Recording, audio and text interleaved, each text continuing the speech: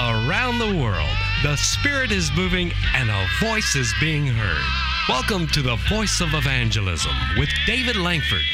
You can write to the Voice of Evangelism at P.O. Box 502, Kaiser, North Carolina 28020.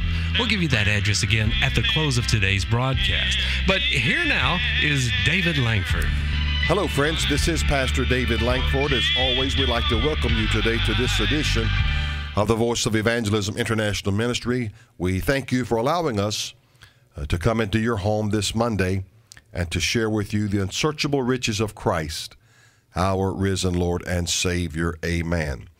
I hope to see many of you this coming weekend in Branson. We're believing God for a move and a freshet and a flood, a deluge of the Holy Spirit of God here in these last days. The reason we believe that emphatically is because the Bible says in Acts 2:17, "And it shall come to pass in the last day, saith God, I will pour out of my Spirit upon all flesh. Your sons, your daughters, they're going to prophesy. Your old men shall dream dreams. Your young men, they shall have visions. And on my handmaids and on my servants will I pour out in those days of my Spirit." Jesus said God is a spirit in John 4:24. God is a spirit, and they that worship him must worship him in spirit and in truth. We have tremendously limited understanding in God, but he's real. His power is real. His word is real. Everything about God is real.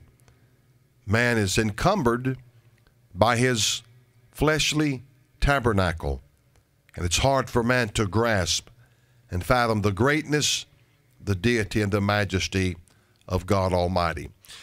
Before we get into the program today, I do want to encourage you to come and be with us. If you haven't gotten your tickets, I pray that you'll make contact with Steve Quill, Gen 6 Productions, and get online. You can watch the live programming online if you cannot come to Branson. Again, as I said, we're believing God for a move of the Holy Spirit to touch people's hearts and lives, because without a doubt, we are living in the last days, and I just feel in my heart we are encroaching a very uncertain time. We're getting closer and closer to a very, very uncertain time. And I'm afraid of what's going to happen. I saw just the other day where the government has taken in $1.3 trillion in taxes. And yet we are still deficit spending.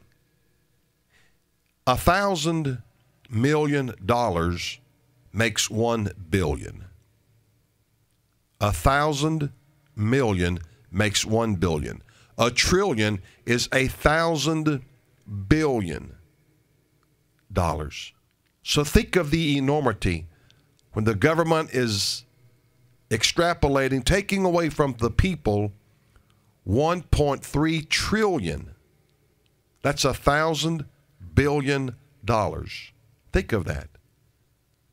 And yet we still deficit spend. What a grave and a great tragedy. Those of you who may be listening to us or watching us on YouTube with our new format, you will not be getting the music on these videos because of copyright purposes. Those of you on Blogtalk Radio will be getting them because it's just the audio portion. So if that's why there's a little bit difference there in the timing of the one program versus the video. Having a lot of positive comments about the video lets people see just exactly what we do here in the studio. I'm here in my office having just a soundboard and a couple CD machines, an amplifier, and a microphone to do what I do in here. And Stephen takes care of all the other work on the other side and the larger studio where we do our literal videoing and audio there in the big studio. So we have just a small setup here in this studio, my pastor's office, where we work and do the programming from this smaller area. We've been teaching on being subject to rebellion. Subject to rebellion. And by the way, we got tremendous comments, and 99.9% were positive on the Godhead. I taught that desirous for you to see a little deeper into the Scriptures and come to your own decision, your own conclusion. As I said, Revelation chapter 5, verses 1 through 7. Make it very clear. We know there's someone on the throne, but we never see that person, but we know who it is. It is without a doubt the Father. And Jesus comes and takes the book out of his hand that's set on the throne. We always are able to see Jesus, but we have never, from my researching the Scriptures, have seen the manifestation of the Father in a physical form, a similitude and image of what we would call like a man. It's always lightning, thunder, voice, trumpet sounds, fire. That's always the manifestation. But when we see God, in the Old Testament, it was a pre-incarnate Christ, and then he became incarnate in the New Testament. So I hope you were able to glean a plethora of information from that series. Again, we started this new series. This is part 7 today. Part 7 on September the 10th, 2018, Monday. We're going to pick up in verse 16.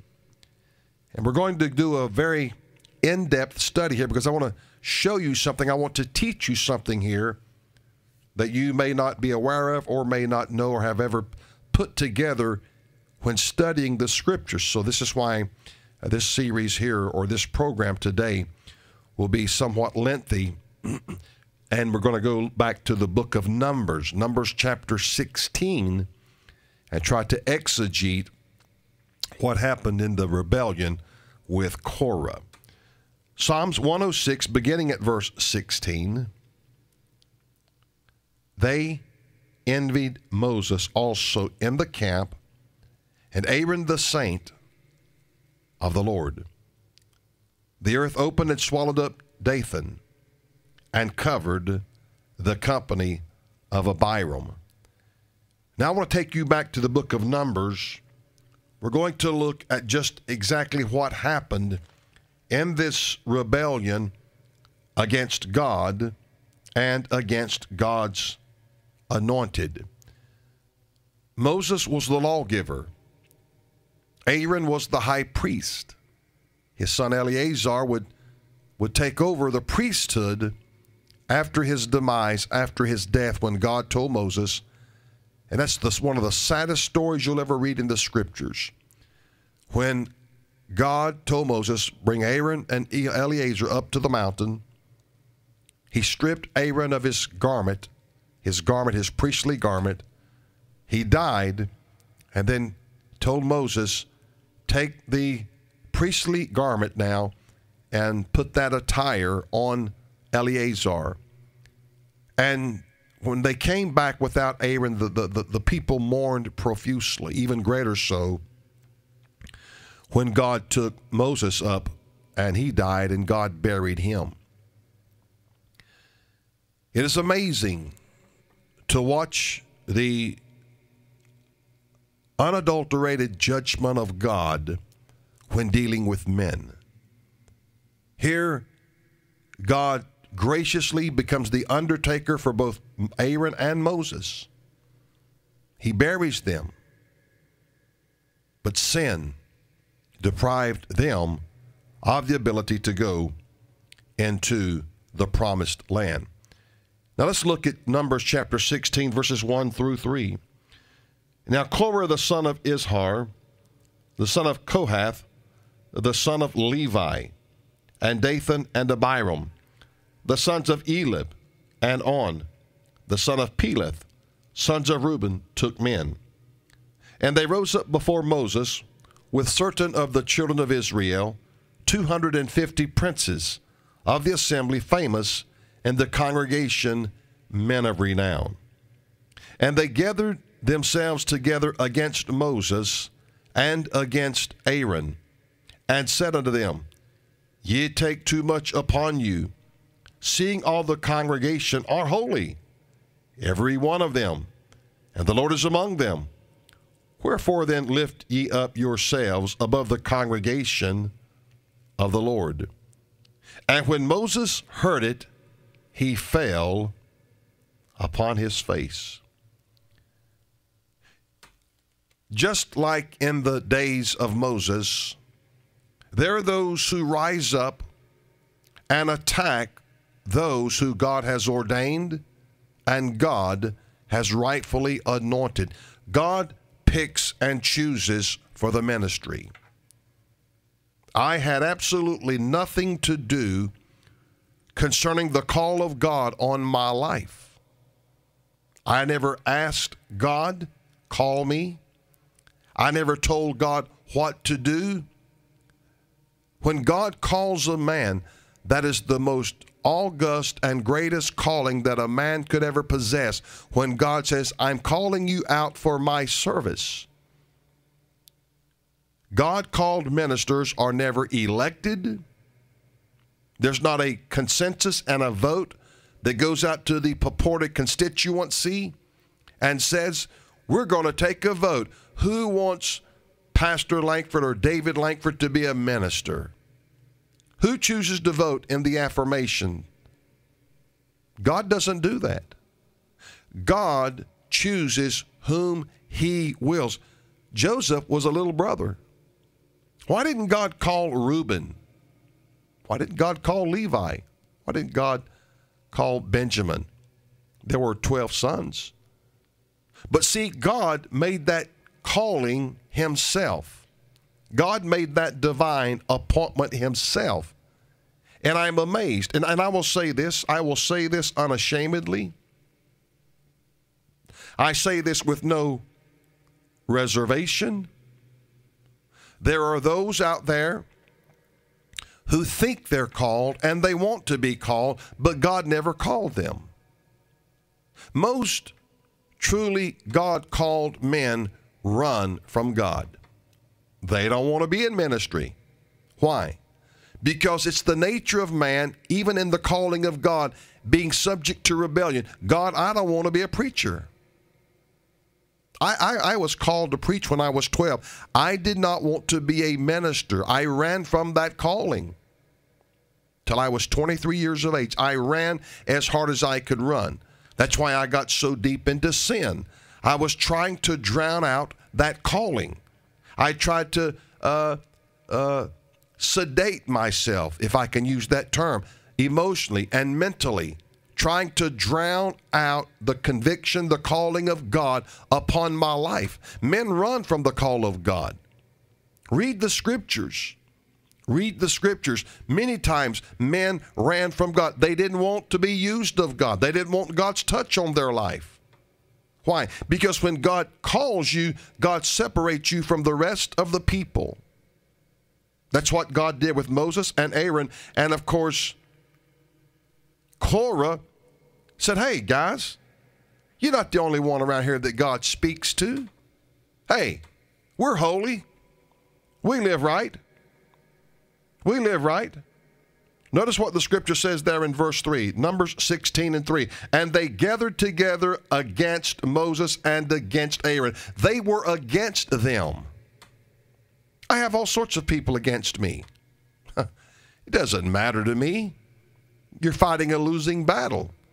When God is for someone, God has called someone, God has anointed someone, you're fighting a losing battle. You're wasting your time. You're wasting energy. You say, well, I don't like Pastor Langford. That's fine. Don't listen to Pastor Langford. I don't like so-and-so. Don't listen to them. Don't listen for hours and then turn around and critique them and find fault like Korah. But you see, they're only hurting themselves. Because Moses did not petition God and say, hey, God, Would you call me into the ministry? No, his mother and father recognized he was a proper child. In other words, there was something unique about him. So they put him in the ark and they put him in the bulrushes, knowing that Pharaoh's daughter would find him. And when she unclothed him or unwrapped the garment around him, she looked at him. She said, "This is a Hebrew child." How would she know that? Because he was circumcised. Miriam was sitting there, perched, ready to do what she asked her to do. That's why Jehoshaphat sent Miriam and said, "Watch what they do." So when Pharaoh's daughter saw the child, she said to Miriam as a servant, "Go get me someone to nurse this baby." Well, who do you think Miriam went and got? Miriam went and got his mama, and she was paid to nurse the man of God, the child of God, God's election. So let's drop down now to Numbers chapter 16, verse 23, and let's see what happens in the discourse when they gathered themselves together against, I want to emphasize that they were against Moses, they were against Aaron. What had Moses and Aaron done to them? Can anybody tell me what Aaron and Moses had done to Israel? Nothing. That's right. They had done absolutely nothing, but yet they were against them. You see that spirit in America today. What has Donald Trump done to individuals? Nothing, but they're against him. They don't even know why they're against him. This is God's way of separating the sheep from the goats. People,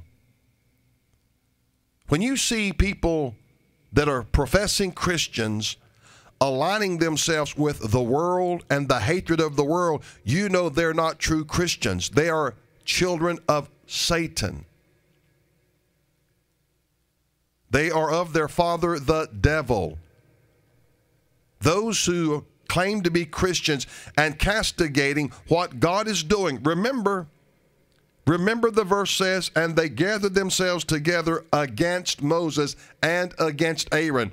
They were against what God had ordained and what God had anointed, what God had chosen, what God had predestined, what God had predetermined. This crowd, this rebellious crowd was against what God had chosen, what God had ordained, what God had established. They were against it.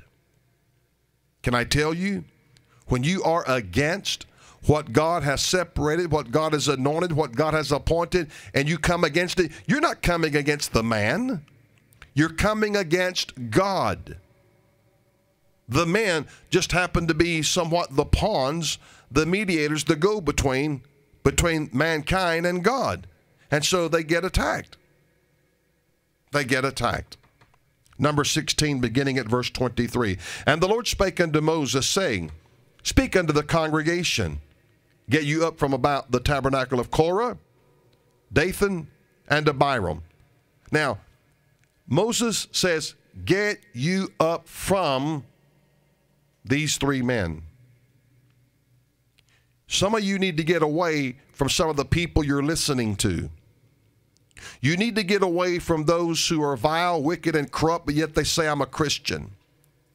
You need to get away from those who are have a spirit of usurpation. They are usurping things from your life. They usurp your peace. They usurp your comfort. They usurp your joy. They usurp your strength. Anytime you usurp anything, you're taking it without having the right to take it. When somebody is under a spirit of usurpation, they're taking from you unjustly. God has not ordained it. God has not allowed it, but you are the one permitting it. You're the one allowing it. You have to stop it yourself. So God said to Moses, speak unto this motley crowd. Verse 25, and Moses rose up and went unto Dathan and Abiram, and the elders of Israel followed him. And he spake unto the congregation, saying, Depart, I pray you, from the tents of these wicked men. We know these are wicked men because the Bible says they're wicked men. There's no doubt about their wickedness because the Word of God decrees, the Word of God declares, these are wicked men. Wicked men.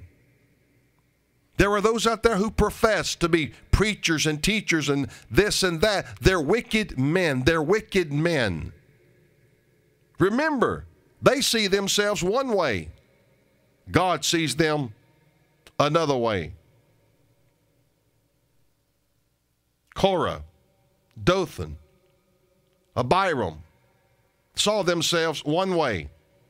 And because they lifted themselves up in pride against what God had ordained, what God had established, they came against Moses and they came against Aaron, and they castigated these men. That's right. They castigated these men, saying, oh, you take too much upon you. This whole congregation is holy. Everyone in this congregation is holy, Moses. Every one of them. And the Lord?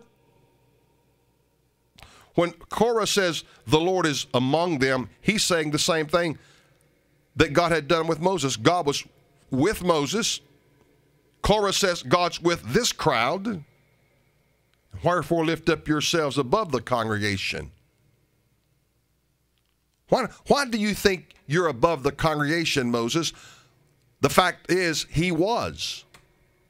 The fact is, Moses was above the congregation. He was anointed. Aaron was anointed. God made Aaron a high priest. These others, working under the leadership of Aaron, were mere priests. Aaron was the high priest. This was the first high priest and the priestly order. And everyone underneath Aaron were subject to him and the priesthood. So let's go back here, number 16 and 25. And Moses rose up and went unto Dathan and Abiram, and the elders of Israel followed him. And he spake unto the congregation, saying, depart, I pray you, from the tents of these wicked men, and touch nothing of theirs, lest ye be consumed in all their sins. Sins. You'll be consumed because of their sins. Now listen, Korah, Dathan, Abiram were sinners. They were wicked men. The Bible says they were wicked. They were consumed with sin. And God gives a warning of judgment before he executes judgment. You better get away from these men because you are going to be consumed because of their sins. Verse 27. So they gathered from the tabernacle of Korah, Dathan, and Abiram on every side, and Dathan and Abiram came out and stood in the door of their tents, and their wives and their sons and their little children. Little children are about to get killed because of the wicked sins that were in the hearts of Korah, Dathan, and Abiram. Little children. Number 16 and 28. And Moses said, hereby ye shall know that the Lord hath sent me to do all these works, for I have not done them of mine own hand. Moses took no attribution. Moses took no credit. Moses did not point to himself. He gave the glory to God. He said, every work that you have witnessed, I have not done them of mine own mind, but rather what I have done, I did under the anointing and power of the Spirit of God. I didn't do it in my own will. I didn't do it in my own flesh. I didn't do it in my own works. Verse 29, if these men die the common death of all men, or if they be visited after the visitation of all men, then the Lord hath not sent me. What was he saying here? If the men die the common death. In other words, if they live to be 80, 85, 90 and they die, you'll know that God's not with me. Oh, but if they die, if they be visited after the visitation of all men, then the Lord hath not sent me. See, Moses knew God was about to execute judgment. But if the Lord make a new thing, and the earth open her mouth, and swallow them up with all that appertain unto them, and they go down quick into the pit, then ye shall understand that these men have provoked the Lord.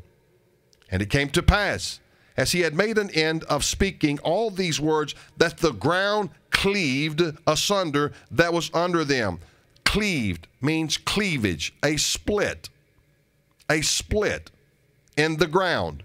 And the earth opened up her mouth and swallowed them up and their houses and all the men that appertained unto Korah and all their goods. They and all that appertained to them went down alive into the pit, and the earth closed upon them, and they perished from among the congregation. There are those out there who do not believe in a literal hell, or if there is one, you go there if you're a sinner, and you just abide there a few years. And once you have all the sin burned out, you get a free out of jail card, you go to heaven. That's not true. From the time that Moses penned these words and the time that Jude in verse 11 alluded to these men, it's been nearly 2,000 years. This was written about 1800 years before Christ.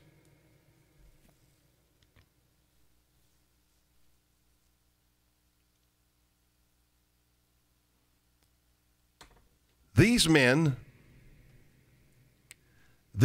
were absolute rebels. They were prone to rebellion.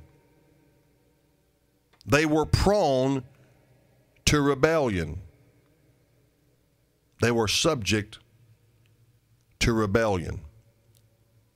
They demonstrated the rebellion in their hearts, in their mind, in their spirit. They are what the Bible describes in the book of Jude as gainsaying. Gainsaying. That's nothing but somebody who's leading a rebellion, a public rebellion against someone or something, and they're making a lot of verbal comments. Now, Jude 11 says, "Woe unto them, for they have gone in the way of Cain, and ran greedily after the error of Balaam for reward, and perished in the gainsaying of Korah." Now, from the time Korah went to hell, and Jude wrote this, Jude verse 11, we have approximately 1800 years. Now it's 2018. So this Korah and his crowd have been in hell now for nearly 4,000 years. So this idiocy that men get out after a 2-year, 3-year, 4-year period is not true. These men had already been in hell for, like I said, somewhere between 16 and 1800 years when Jude wrote this epistle. He doesn't tell us these men are out. He warns us, woe unto them that have gone in the way, who act like Cain, Balaam, and Korah. So those who preach the heresy, there is no eternal hell, no eternal punishment, why does Jude then tell us these men, we're being warned about these men, their lifestyle, their behavior, their disposition? Cain was a murderer. Cain was a murderer. Cain was religious. Balaam, he sought money. When Balak asked him to curse Israel, and then Korah perished in his gainsaying. His gainsaying. If there is truth that men get out of hell after 3 or 4 years, why does Jude not tell us that they're out? Because they're not out. They're not out. They're still in hell, and they'll stay there even after Christ returns for another 1,000 years. After Christ returns,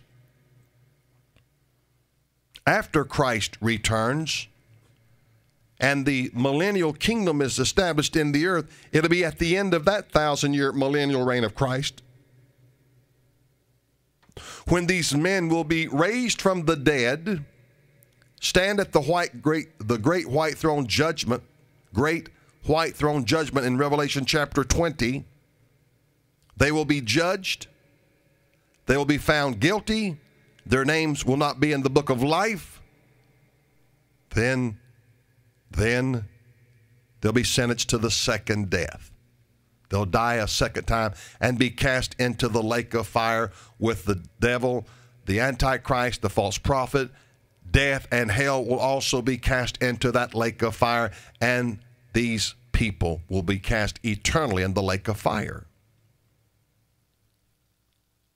I never fail to be amazed at the asininity, how people will twist the scriptures to their own destruction and their own damnation. Gainsaying means to speak out in being against of or in dispute of. Korah, Dathan, Abiram were in total opposition. I just shared with you there in Numbers chapter 16. They were against Aaron. They were against Moses. They were against God's anointed. But you couldn't get them to see that.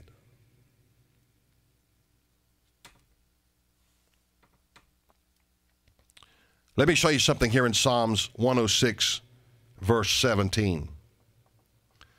The earth opened and swallowed up Dathan and covered the company of Abiram, whose name is missing. Whose name is missing? Korah.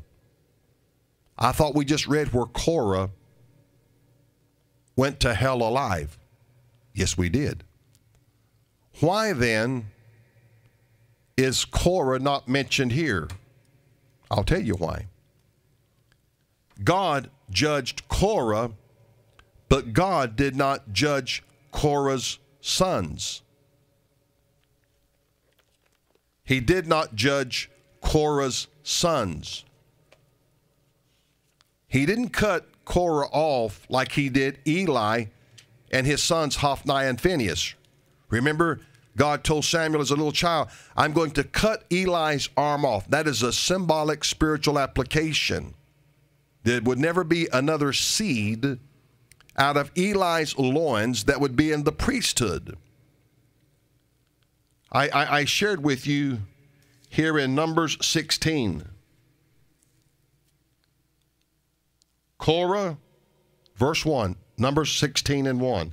These are just little things that help you to understand the Bible. Most teachers won't get this deep and expound on some of these things, but I want to help your understanding what's going on here.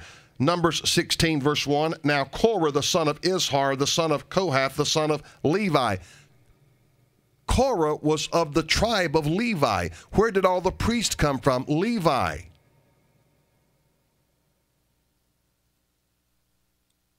So God judged the priesthood when he judged Korah. But he didn't judge Korah's sons. How do we know that? Now we look at Numbers chapter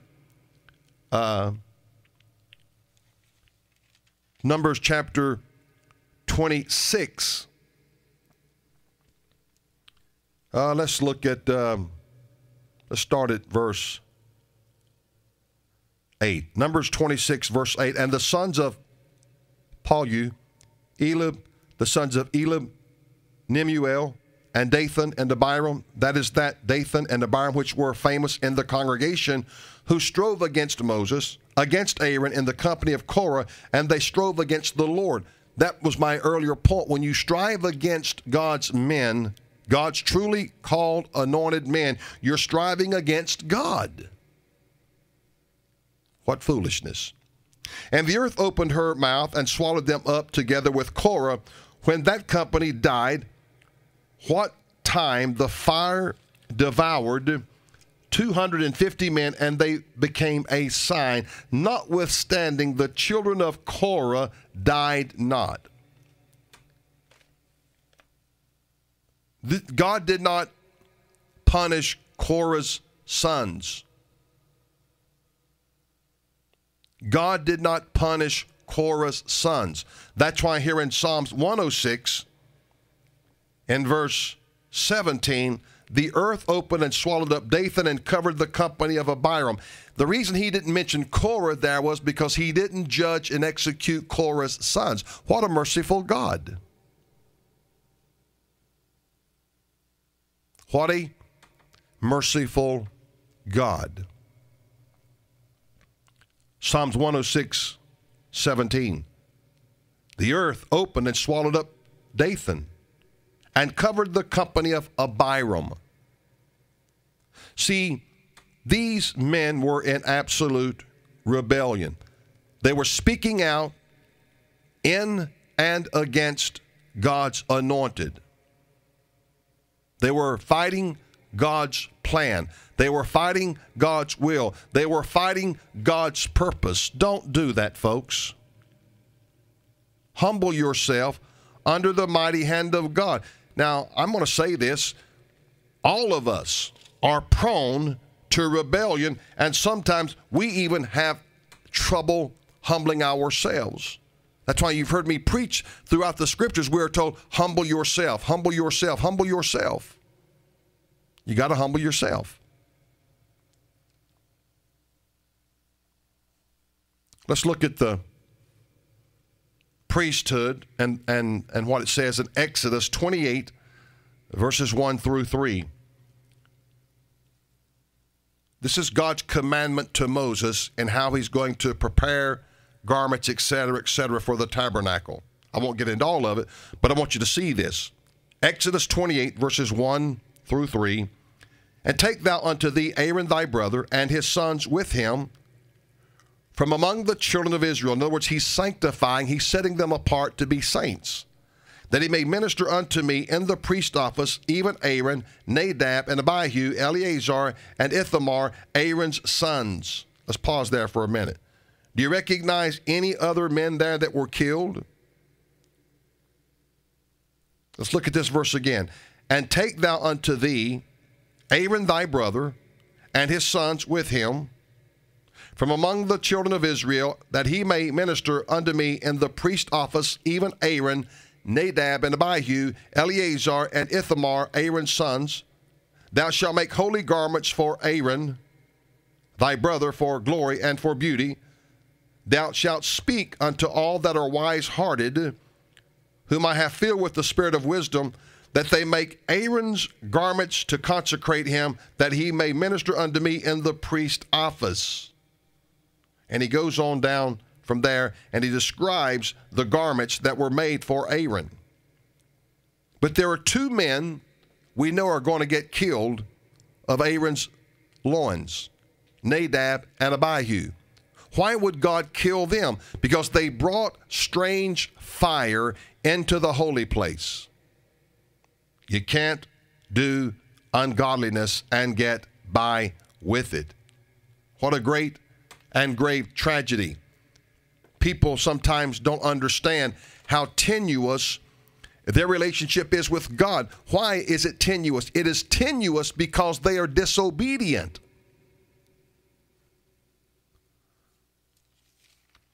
Did you know Aaron was the older brother of Moses? When they began this journey, when they began this pilgrimage, Moses was 80 years old. Aaron was 84 years old. How do we know that?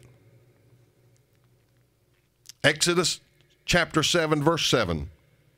And Moses was 80 years old, and Aaron 83 years old when they spake unto Pharaoh. So Moses was 80, Aaron was 83 years old. Aaron was the older brother.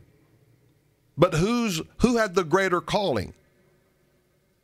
Now that to me is a toss-up. I know Moses is lauded for being the lawgiver, but remember, Aaron was the one that could go into the Holy of Holies and minister unto the Lord. It is a privilege. I know it is a privilege for me to be called of God as a man. I realize I have been privileged by God to be called into the ministry. I have been privileged to be personally anointed of the Holy Ghost. And because to whom much is given, much is required.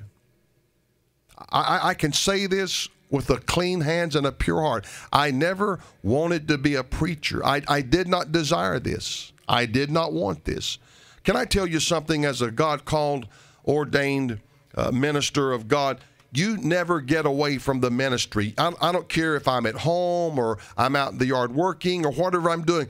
I'm always aware, I'm always so God-conscious of the calling that's on my life. You know, I have to be guarded. I have to be reserved at times. I can't be flippant. I can't cut up too much. You say, well, God's not that hard. No, He's not that hard. But I understand the sacredness of God's touch. True people who understand the calling of God understand that that person, by no decision, by no choice of their own, they are automatically made different because God touched them for a purpose. I have never understood in my mind, now I know my understanding is terribly, profusely limited. I have never understood why men wanted to be something that God did not call them to be. Remember Romans 11:29, the gifts and the calling of God are not without repentance. Once God calls you, you're called. God doesn't change His mind. He doesn't say, let's make a deal. You can do your secular work and you can do my work. I quit secular work to go into the ministry. I preach the gospel. I live by the gospel. I preach this gospel. I live by this gospel. I trust God to supply all of my needs. You will not hear this minister ask for money. Now that's a little bit different than most ministers, isn't it? That's a little bit different than most ministries. Well, it's different than probably 99.999999999. Why don't you ask for money, Pastor? Don't have to. God supplies the need. Every time we have a need, and this is the God's truth. I'm not exaggerating. I'm certainly not boasting. But someone from the United Kingdom just the other day gave us an infusion of money. The man said, I heard the audible voice of God said, give the ministry this. You see, I try to walk in integrity. I try to keep my word. I'm a human being. I purposely work to not ever tell a lie or say something that I cannot honor and keep as my word. My point is, when you serve the God that we claim we serve, He said, I will supply all of your need according to His riches and glory through Christ Jesus. I know we get the letters, we get the little notes. People saying, it's such a refreshing thing to hear a preacher preach, and at the end of the program, he doesn't say, send me money. Send me an offering. We don't do that. We don't have to do that. See, that's the confusing part for me and people who say, God called me to do this and this and this and this, and then yet God does not supply the need.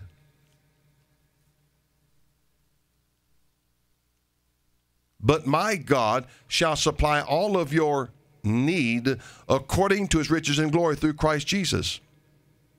Philippians 4:19. God is the one that supplies. God's the one that not only supplies, God is the one that provides.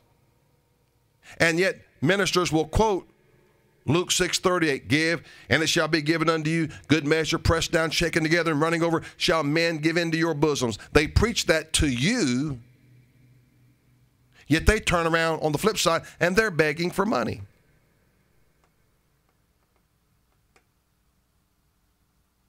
I have convictions. One of my convictions is not asking for money. You see, my God is a big God. My God owns all the cattle on 1,000 hills. If we're ministering to you, blessing you, you're learning, growing, you choose whether to bless us or not, to be a blessing to the ministry. I have people who will email me and say, I've been listening to you for years. They've never supported us, not one penny. Oh, but they love to get fed. They love to be ministered to. They love to hear these biblical truths. And I spend a lot of time searching the scriptures. I believe it was last Saturday, I spent 5.5 or 6 hours, just Saturday alone, in my Bible, turning, looking, searching, seeking. Why? I want to know more about God's Word. I want to know more about my Lord. What a great, great, great, great big God you and I serve. We're not to live a life of anxiety, a life of fear, a life of trepidation. Romans 8:31, Paul said, if God be for us, who can be against us? 1 John 4:4 says, ye are of God, little children, and have overcome them, because greater is he that is in you than he that is in the world. 1 John 5:14, 1 John 5:4, whatsoever is born of God overcometh the world, and this is the victory that overcometh the world, even our faith. The other verse I quoted there, or added and was quoting wrong, was 1 John 5:14. This is the confidence that we have. If we ask anything according to his will, we know he heareth us. God is a big God. God can supply all of your need. God made provision. Did you know God even went to the degree of providing, the degree of provision, that he gifted men to make Aaron's garments. He gifted men to carve out these great, great temple implements. The menorah, the Ark of the Covenant, when I say menorah, the 7 golden candlestick, the altar of incense, the brazen altar, the table of showbread, the curtain, the tapestry. Then they not only would carve all that out from mostly shittim wood, they would then gold plate it. It was so ornate, it was so beautiful. See, the things in heaven are not opulent to be opulent in the sense of covetousness and greed. It's heaven is such a grand place. The grandeur of heaven cannot be fathomed by mortal men. And everything there is so awesome, it is innate with men to want to worship God. Everything worships God. Henry Gruver, you need to listen to his testimony on going to heaven, how the flowers, how everything is praising God because there's no hindrances there. Satan led a rebellion. Satan tried to hinder God. God kicked him out. Away with you, Lucifer. Your name now is no longer Lucifer. It's Diablo. That's Greek for the devil. Diablo. Cast him out. Cast him away. Throwed him away. See, that was Lucifer's choice. He made a bad choice. He made a terrible choice. But again, it was his choice. God didn't make that choice for him. He made it for himself. Making choices, let me say this in closing today. Making choices assure consequences. Let me say that again. If you're watching me today, making choices assures consequences. Remember that. You make a bad choice, you're going to have bad consequences. In other words, you're going to have bad results. Don't play with God. Don't tempt God like Korah did. Oh, we're a holy faction. Aaron, the saint of the Lord. Why was he called a saint? Because he was separated unto God. Are you separated unto God? 1 Corinthians 1 and 2 says, unto the church of God which is at Corinth, to them that are sanctified in Christ Jesus, called to be saints. Did you know you're called to be a saint too, just like Aaron was? Now, whether you conform to the calling of a saint, now that's another story. That's another story. That is your choice. Will you conform to what God has called you to be? You see, I'm here to help you to grow in grace and in knowledge. I know I say things sometimes that may be offensive. Jesus said things that offended people. But that's part of growing. That is part of maturing. It's constructive leadership. I started to say criticism. There's no criticism in God. There's no condemnation in God. But there is the reproof. There is the rebuke. There is the exhortation that tries to move a person in the right direction. People who love God don't mind being reproved. Moses tried to reprove Korah, Dathan, and Abiram. They wouldn't have it. They rose up. They said, hey, buddy, Moses, you're not the only one that God speaks to. Again, Moses had nothing to do with God calling him from a little baby. A little baby. A little child that his mother, his dad, Aram, who saw he was a proper child. He was different. There was an anointing. There was a calling on his life. So they didn't suffer him. See, Pharaoh was wanting to kill all the Israeli babies, and the midwives who were Egyptians said, these women never need help. They're so strong. They birth their children. Their labor is so little, so small. See, God was accelerating the birthing of a nation, the growing of a nation. He was accelerating the growth of the nation. And the women didn't go through the same adversity in childbearing. See, that's that favor.